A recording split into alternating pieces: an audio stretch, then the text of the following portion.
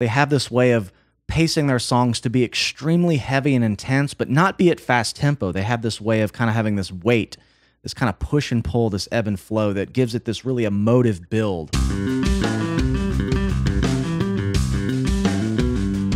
What's up, guys? Welcome back to Lone University. Today, we are back with more Ginger. Vortex was the top requested next song I do by Ginger.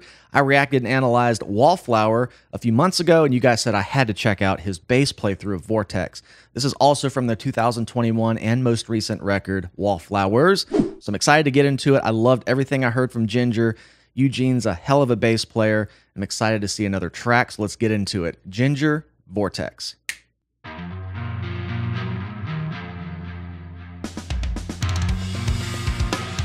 Sounds like we're in F sharp. Down to F.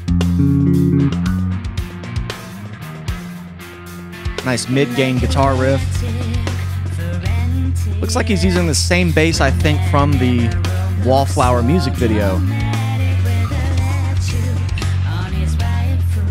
And I think you guys told me this was a independent luthier, Stas, who used to be with part of Federa, if I'm remembering your comments right, but I love the look of this bass with the single cut. It sounds amazing as well. Nice little bass run there. Ooh, some chords. Thick.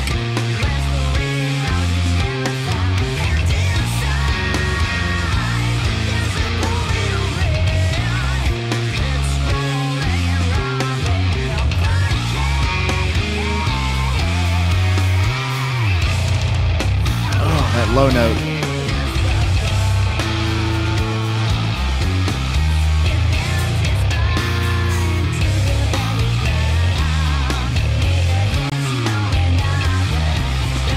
Love the chords. You know, there's only so many chords you can do on bass in that lower register, and when it's a root, a fifth, and an octave, it's going to sound thick and just with a little bit of rub due to the low register, and you can really accent these heavier guitar riffs with that.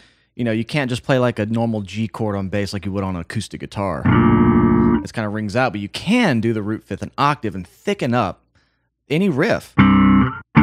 He's even kind of going down here. Sounds like he's getting a little low there. I love that he's flicking it with his fingers, incorporating it into the single lines. And just so far, he's going all over the neck, catching little melodies up top. This guy's my kind of player, just really exploring what can be possible with the bass and inside any of these heavy riffs and really just giving it that extra dimension. I want to go back and kind of catch that moving part. Thought the note choices were really great.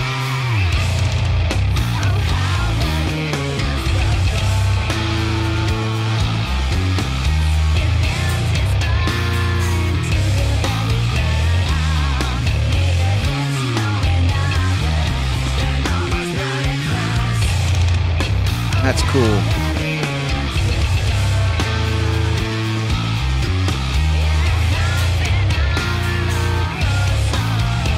And he's also got such relaxed technique, just very in control of what he's playing. Every move seems intentional. It's a very fluid motion. Again, he's going up and down the fretboard, catching these little guitar parts. And what I find interesting is that the guitars are doing this kind of ringing out melodic, extended chord kind of thing. You know, they're not just playing like just a 1-3-5 minor chord. They're kind of voicing it with some upper level extended notes past the octave, giving it that really wide metal chord sound. But what Eugene on bass seems to be doing is that he's taking those same notes the guitar's doing and adding a melody and bringing it up and catching the same notes as the guitar part. So what I'm trying to say is, in essence, they're playing the same thing, just different octaves and different the way he's sliding in and out of the notes. I find it really interesting. I hope I explained that okay. But these big chords with lots of notes, and Eugene is just adapting them to a single line melody, and it kind of creates this almost counterpoint sound. You can kind of hear it right here. Really cool.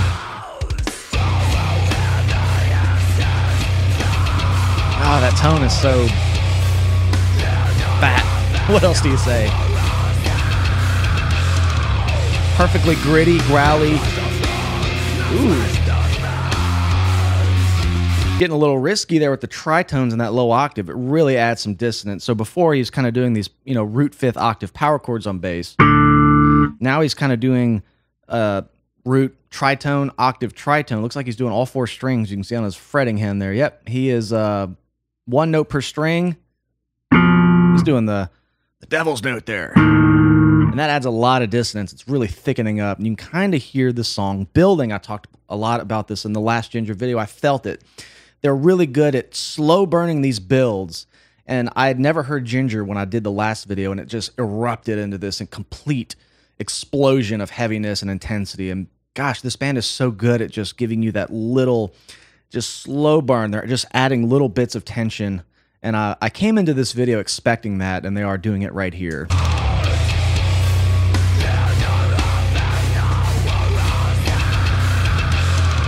You can tell by the way the drums are kind of adding a little bit more drive now.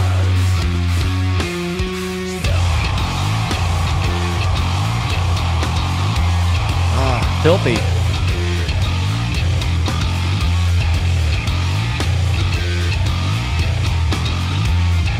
Oh, that's such a killer groove.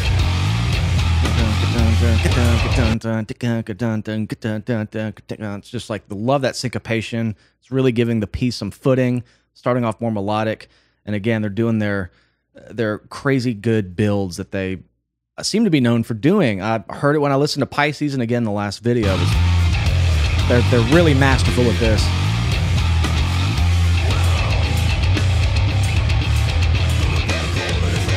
Oh yeah, throwing some slap in there. I want to see if he was doing more than one pop there. That looked really smooth.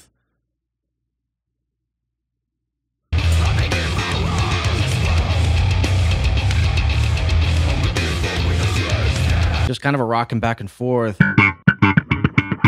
Really good. Kind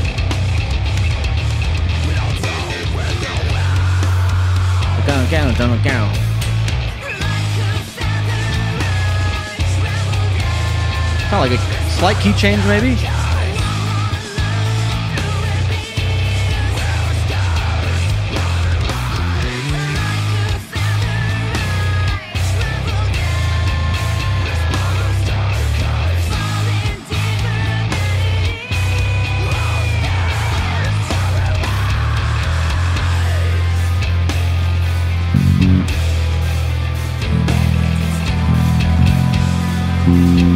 Going back to kind of F, kind of where they started.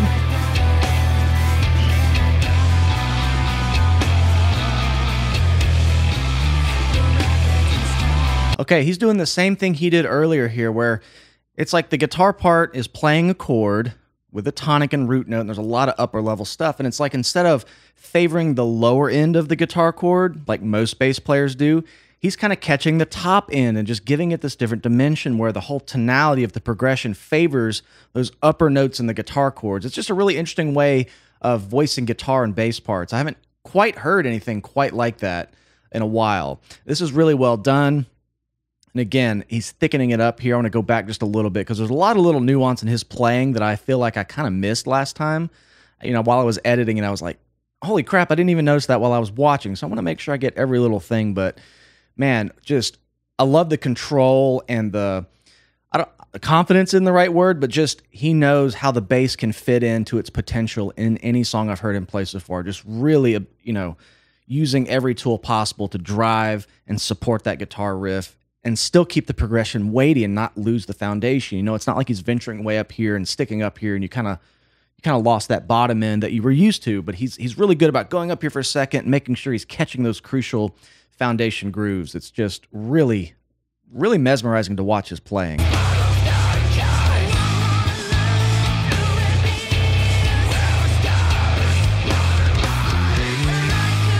See, didn't lose the groove there. Just went up and grabbed that little guitar tag riff.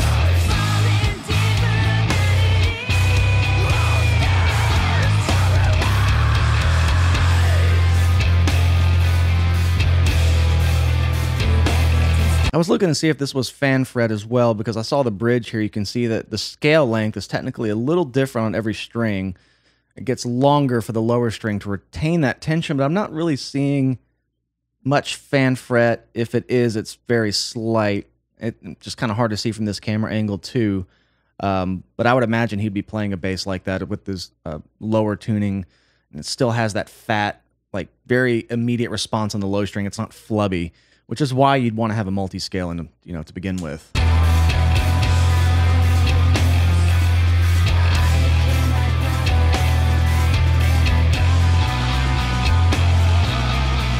Right there, perfect example of that. Don't go when in, don't go when in. Just keeping the root, keeping the groove, but just joining in with that guitar part. The little subtleties like that make these bass parts really pop. It's simple stuff, but I'm telling you, it's very effective.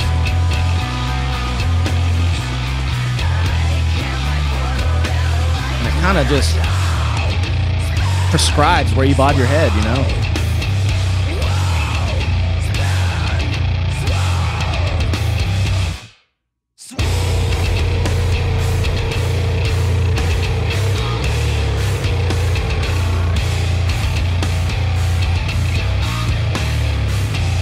Ooh, love that little exaggerated slide.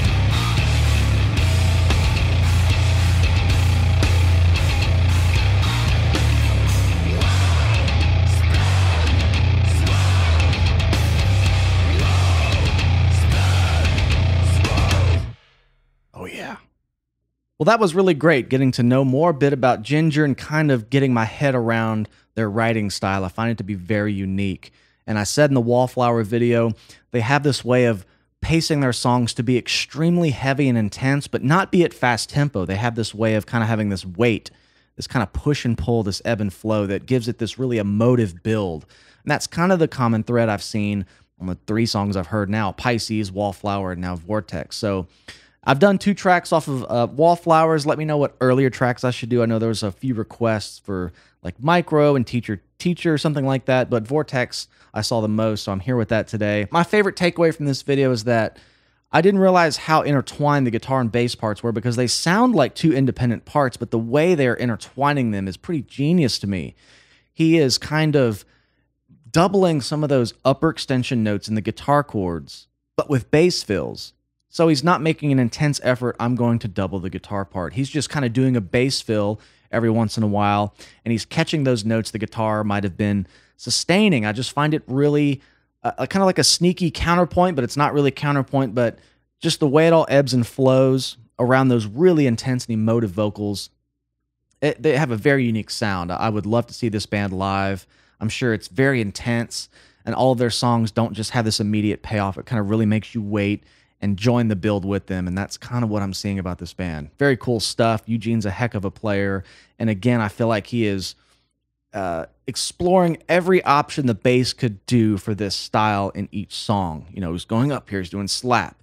In the previous song, there's lots of tapping to support the guitar part. So very, very cool and very versatile player. I'm excited to see more. But for now, please like this video, comment what other Ginger I should do or anything I haven't done yet.